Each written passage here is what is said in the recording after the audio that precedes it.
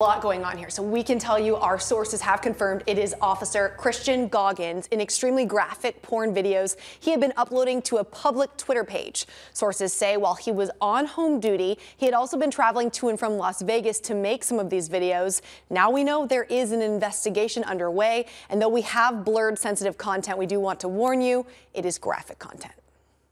Christian Goggins, a current Phoenix police officer who our sources confirm posted videos in his police uniform to social media, now the focus of an internal probe. Multiple sources confirming to Arizona's family, while Goggins was supposed to be working from home, he was actually traveling to and from Vegas, producing, starring, and then posting many pornographic videos to a public Twitter page under the name Rico Blaze.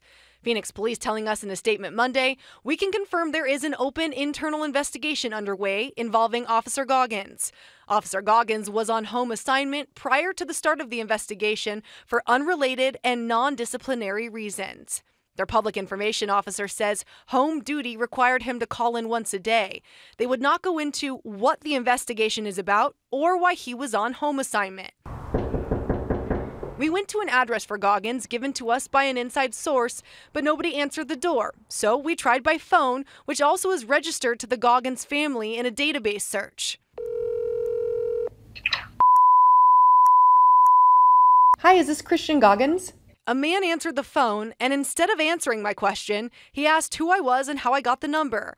I identified myself and told him I had questions about an internal investigation at Phoenix PD, to which he replied he was not Christian Goggins. Shortly after that phone call, the Rico Blaze Twitter page settings were changed to private, saying the tweets are now protected.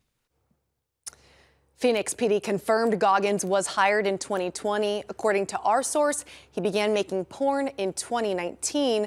We'll be following this as it all unfolds, guys. Okay, so to be clear, this is not child pornography. So do we know if there's any clause in Phoenix police policy that precludes officers from engaging in this activity? Yeah, no, that's a really good question that a lot of people have been asking. So from looking at their policy and also talking to a police source, it appears that anything that discredits the department is a violation of their operations. That would include what he's accused of here. So we'll see how that kind of plays out as part of this. Brenna Whitney, thank you.